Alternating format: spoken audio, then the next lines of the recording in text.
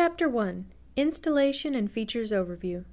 In this chapter you'll learn how to install the Atlas ProAPP, how to create an Atlas Signature Select account, and how to log in. To install the ProAPP on your iPad or iPad mini, simply launch the App Store application by tapping its icon. Once the App Store app is open, search for Atlas Roofing in the search field on the top right of the screen. You'll see 3 Atlas Roofing applications listed. Click on the Install button next to the Atlas ProAPP to begin the installation. Once the installation is complete, launch the ProAPP by tapping its icon. The first time you run the ProAPP, the login screen appears. If you already have an Atlas Signature Select account, you can log in using your existing credentials. If you don't have an Atlas Signature Select account, tap the Sign Up button to create one. Once you've logged in, you'll remain logged in to the ProAPP until you choose to log out. Setting up an account is easy.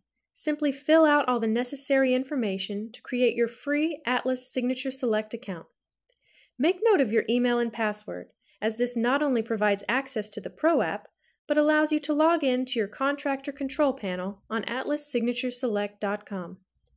Once you've completed the required fields, tap the Done button in the top right of the screen to complete your account setup.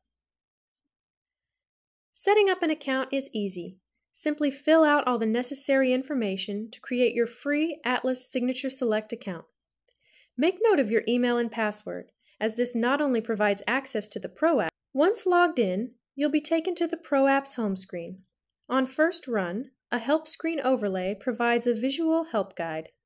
Tap anywhere on the screen to dismiss the first run help screen. If this is your first time logging in, we recommend you take some time to set up your account preferences and corporate information. This can be done by tapping the gear icon in the upper left corner to access the ProApp's preferences and settings screens. Alternately, you can swipe anywhere on the screen from left to right.